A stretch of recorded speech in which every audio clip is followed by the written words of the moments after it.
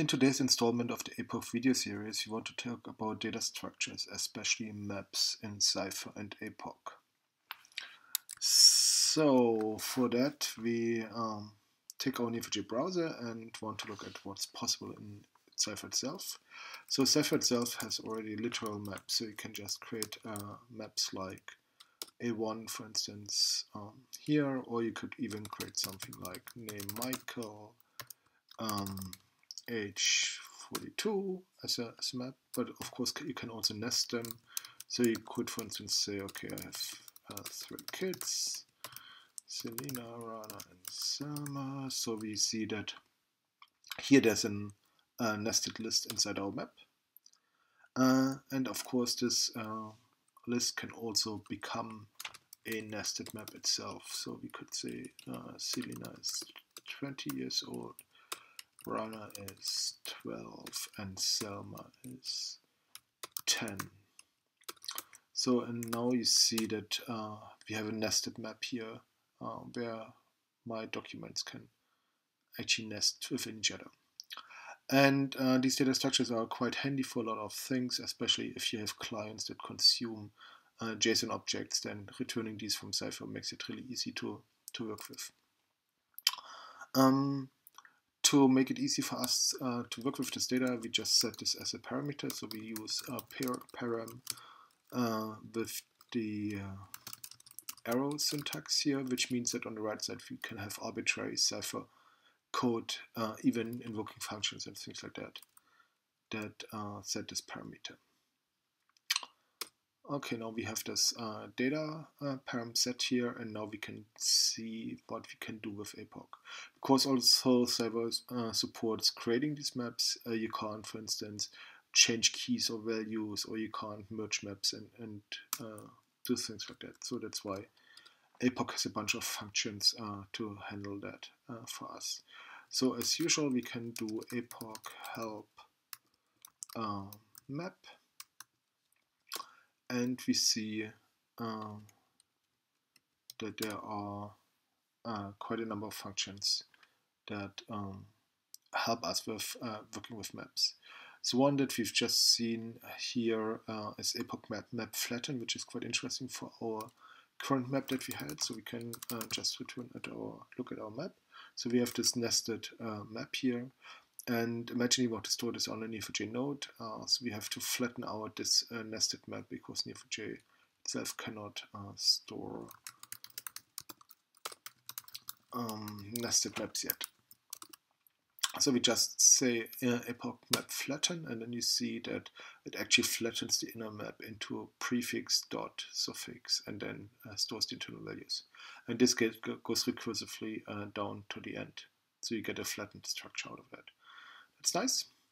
So what else can we do? We can, of course, take our data and manipulate it. So APOC map clean is a function that can be used to take input data, for instance, from load CSV or load JSON, and remove superfluous keys or values. So for instance, null values, zeros, false, empty strings, and things like that.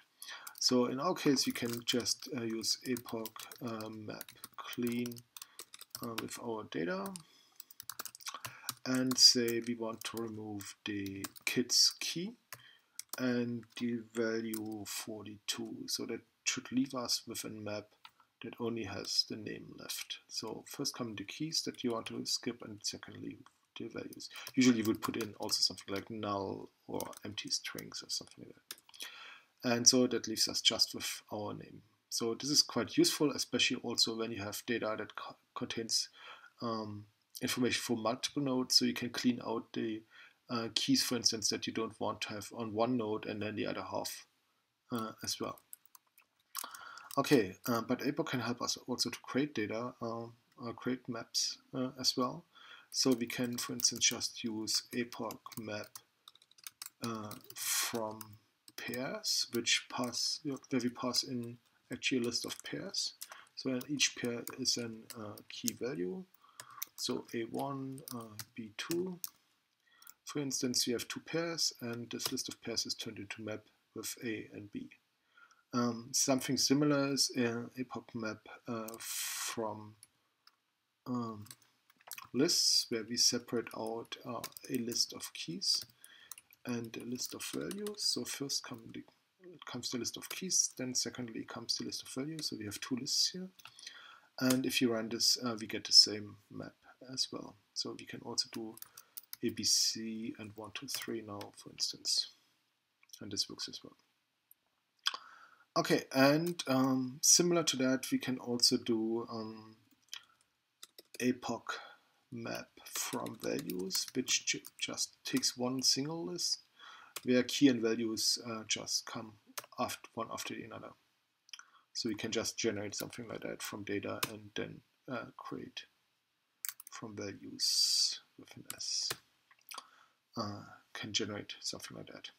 So these three functions from pairs, from lists, and from values also exist as an set list, set pairs, and set values, which takes an existing map and then adds our key values or values pairs or key value list to that. So if I take an existing map, for instance, APOC map set values. So if I take my data map that we just had, then it should add A and B to my map here. A and B, as you can see, got added. We can also use APOC map merge to merge two maps. So for instance, we could merge our data map with an A1 B2 map, for instance, and this works as well. So you can also merge multiple maps, and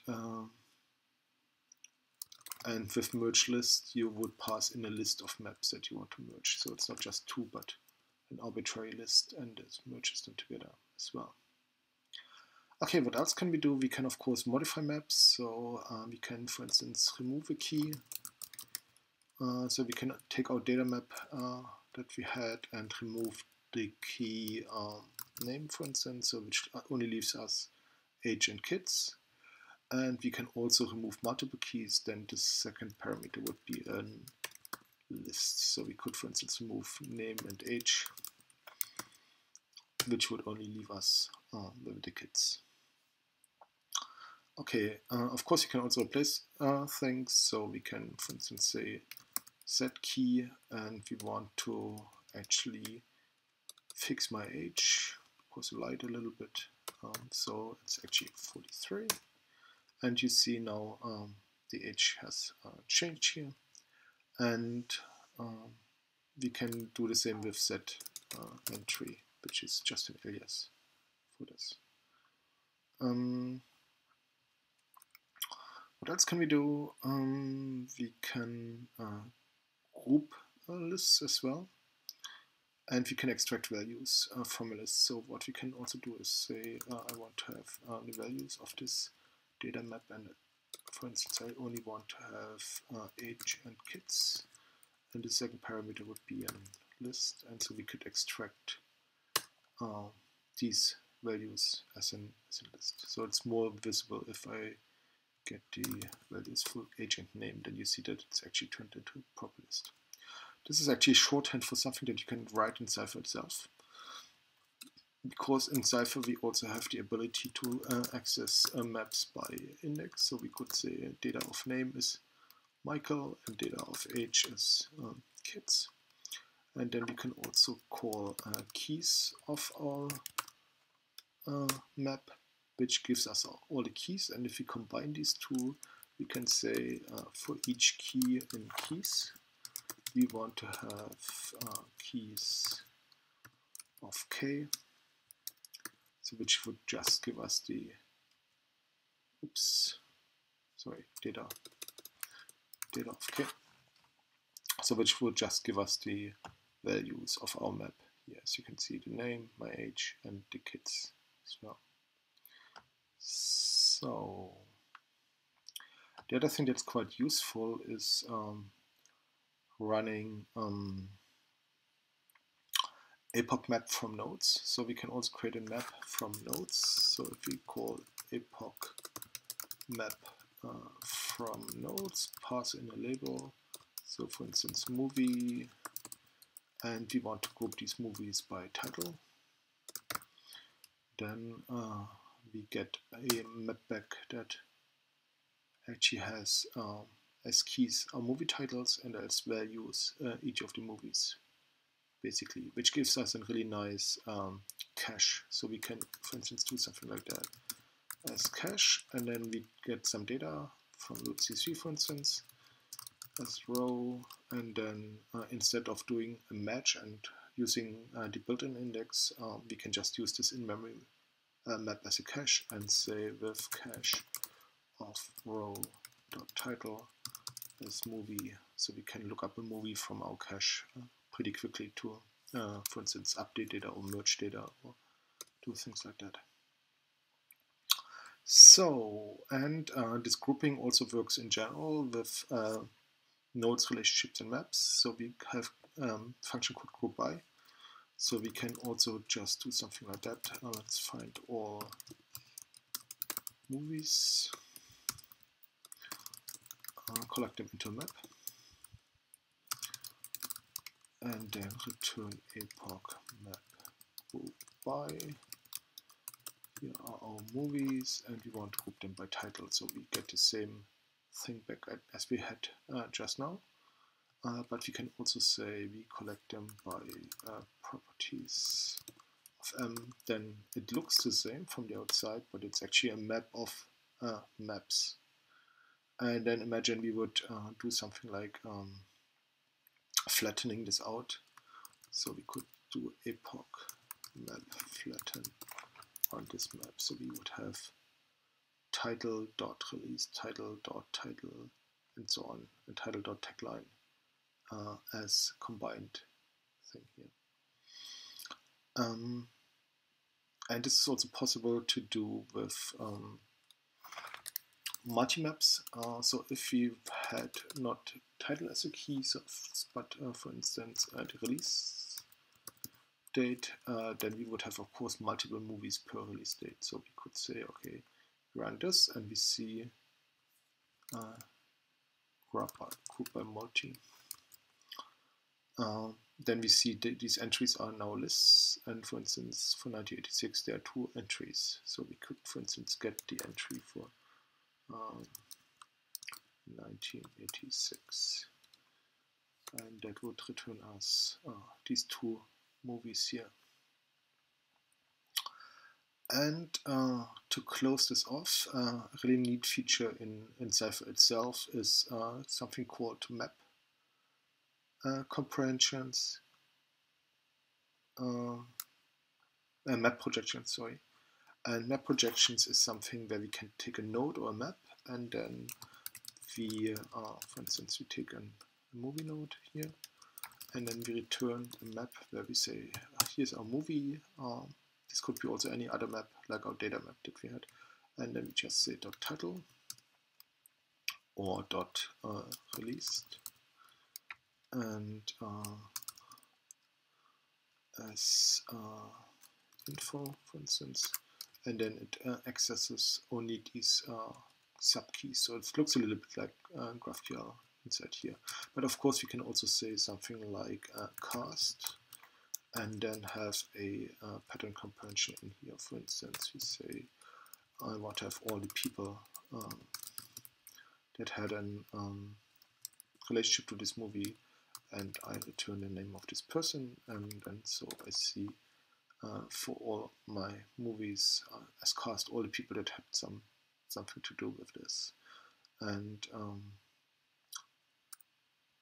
so I can basically construct complex documents by nesting these pattern comprehension, these map projections with pattern comprehensions, which is really cool. I'll go into that in a later episode. Besides APOC help, you find also these informations, these map functions in the documentation. And if you have any other questions, feel free to either create an issue on the repository, or ask questions in Slack, or watch more APOC videos on the YouTube channel. Thank you.